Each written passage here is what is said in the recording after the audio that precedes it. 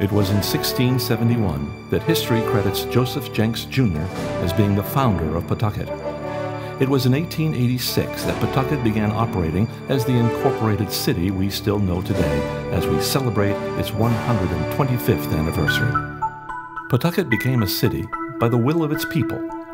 In April of 1885, when the city's daily newspaper, the Pawtucket Times, made its debut, the qualified voters approved the change from a town to a mayor and city council form of government. On January 4, 1886, industrialist Frederick Clark Sales was sworn in as the new city's first mayor. If geography is fate, it was the natural power of the Blackstone River which would shape Pawtucket's future as a hub of industry and manufacturing. Pawtucket's other great resource has always been its people. The growing city became a magnet for workers attracted to its expanding businesses, better wages, and a more urban way of life. Pawtucket's rich industrial heritage is matched only by its rich ethnic and cultural heritage, as it hosted waves of immigrants from Ireland, England, and Scotland, succeeded by later waves from Canada, Italy, Greece, Portugal, Poland, Russia, and more recently from Cape Verde, Africa, and Central and South America, among others. Many new arrivals would begin by forming distinct ethnic enclaves that preserve their native cultures, faiths, and colorful customs. Over time, they form part of a still growing diversity that continues to stamp their city, even as they continue to weave its evolving fabric. In 1890, Pawtucket had grown rapidly to 28,000 residents. But with the advent of steam power, mills no longer had to be located on the river, even as the growing population spurred commercial development in the downtown area. The rapid commercial growth brought with it major civic improvements. It was at the turn of the century that the Pawtucket Boys Club, the YMCA, and YWCA were all established.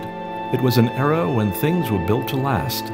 The Sales family contributed to provide a new public library and laid the foundation for the establishment of Memorial Hospital. A water supply system that drew on reservoirs in Cumberland was set up, and many new schools were built in strong support of public education. The 1920s brought an exodus of textile operations as industry moved south. Even amidst the Great Depression, the city showed just how resilient yet forward-thinking its people could be. Colorful and controversial Mayor Thomas McCoy presided over New Deal public investments, including construction of Pawtucket City Hall in 1936, a new water plant, and what are now called Shea High School and McCoy Stadium. In 1934, Narragansett Park spurred the area economy when its turnstiles opened to thousands of spectators and brought legendary horses such as Seabiscuit to Pawtucket. Following World War II, the city surged, reaching a population of 81,000 in 1950. With the introduction in the late 1950s of Interstate 95, Pawtucket in the 1960s entered into an uncertain new era of urban renewal. That experience would ultimately spawn a greater appreciation of Pawtucket's many architectural and other historic treasures. Over the succeeding decades, Pawtucket refocused its economic approach with the Apex store downtown and the modern industries arrayed on Narragansett Park Drive. The city hosted the longest game in professional baseball history, and more recently, the signature renovations of McCoy Stadium and the city's enduring mill structures. In the last decade, the city has worked to reinvent itself as a welcoming home for artists, artisans, and the creative economy, achieving national prominence in the process.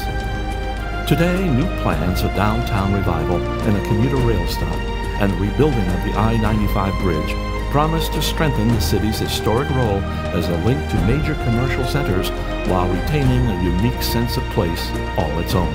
Over the last 125 years, the city of Pawtucket, through good times and challenging times, has shown itself to be as durable and resourceful and as optimistic and hopeful as its people.